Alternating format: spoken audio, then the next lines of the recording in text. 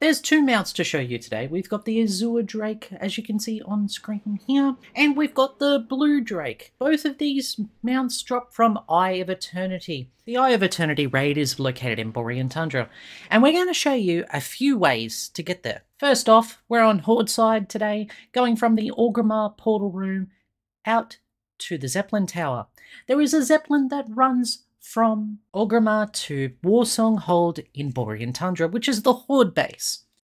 Or if you're Alliance, you can head over to the docks in Stormwind and catch a boat directly to Valiant's Keep in Borean Tundra. Either way, you are waiting for a Zeppelin or a boat. These do have timers in regards to when they come.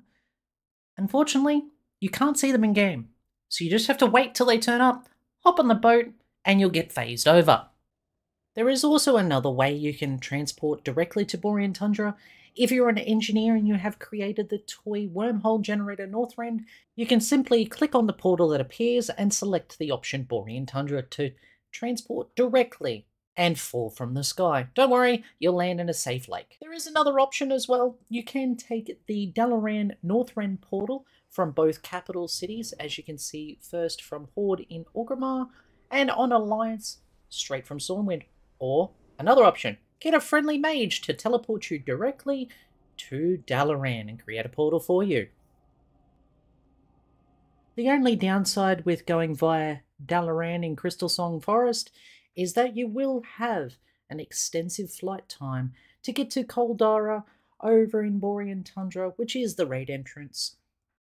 But if you don't feel like waiting for a Zeppelin boat, or you aren't an engineer that's created the toy, this is definitely a way to reach the raid entrance, guaranteed. Once you reach the raid entrance, all you need to do is enter the raid, kill Malagos, cross your fingers, and hope you get him out, just like I did, on stream. And there it is. And there it is. Another one. Another mount. A big thank you to these Ko-Fi subscribers for supporting me each and every month to be able to make these videos.